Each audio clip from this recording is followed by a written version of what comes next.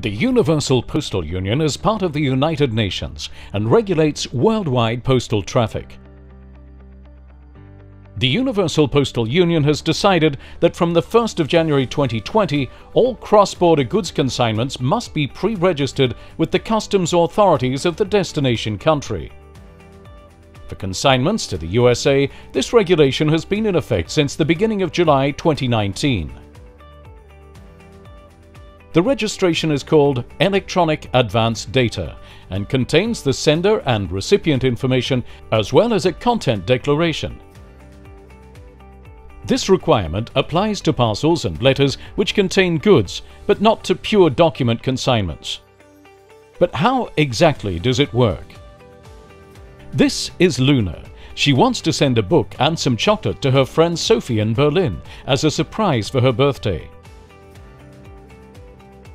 In Swiss Post's free online service, Accompanying Documents for International Letters, Luna enters the data required to register her consignment.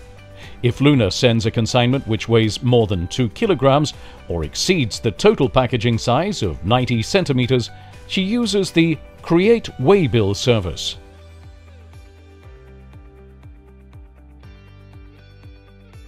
At the same time, she can create the address labels and accompanying documents she needs, print them out, and affix them to her consignment.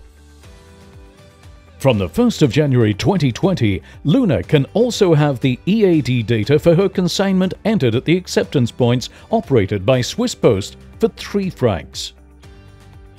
The data she has entered will now be transmitted by Swiss Post to the country of destination.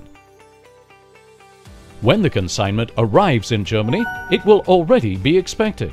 This will enable it to be processed and cleared through customs more quickly.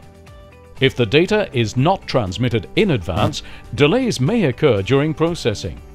In the worst case, the consignment will be returned, and the birthday surprise will never reach its recipient. Luna has done everything right, and Sophie's surprise gift arrives in Berlin on time for her birthday.